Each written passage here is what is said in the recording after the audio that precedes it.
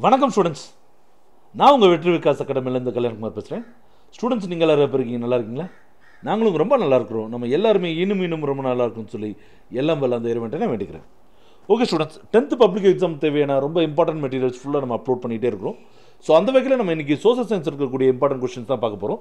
So இந்த வீடியோக்குள்ளே போகிறதுக்கு முன்னாடி எங்கள் சேனலை இது வரைக்கும் நீங்கள் சப்ஸ்கிரைப் பண்ணாமல் இருந்தீங்கன்னா மறக்காமல் சப்ஸ்கிரைப் பண்ணிக்கோங்க.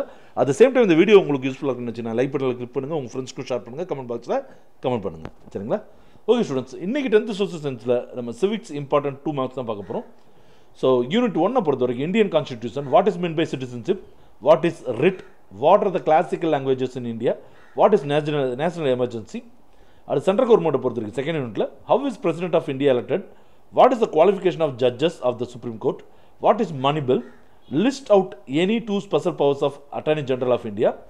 அடுத்த தேர்ட் யூனிட்டை பொறுத்த வரைக்கும் what is the importance of the governor of a state, what are the qualifications for the appointment of governor, what do you understand by the applied jurisdiction of the high court.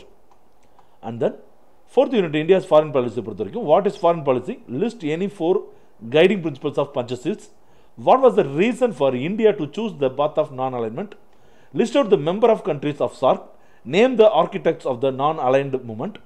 And unit 5 பொறுத்த வரைக்கும் India's international relationship பொறுத்த வரைக்கும் name the neighbouring countries of India, right a short note on strategic partnership agreement SPA, mention the member countries of BRICS, what to you know about கலதன் multi model transit transport, list out any 5 global groupings in which India is member, what is the role of Japan India institute of manufacturing ஜிம்னு சொல்லுவாங்க.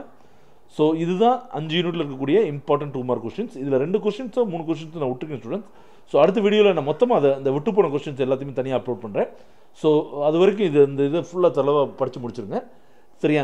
இந்த வீடியோட description பாக்ஸில் இந்த PDF link நான் கீழே கொடுத்துருக்கேன். So அதையும் நீங்கள் டவுன்லோட் பண்ணி யூஸ் பண்ணுங்கள் ஸ்டூடெண்ட்ஸ். ஸோ இந்த வீடியோ உங்களுக்கு கண்டிப்பாக யூஸ்ஃபுல்லாக இருக்கும் நான் நம்புகிறேன். அடுத்த வீடியோவில் உங்களை சீக்கிரமே சந்திக்கிற வரைக்கும் நன்றி, வணக்கம்.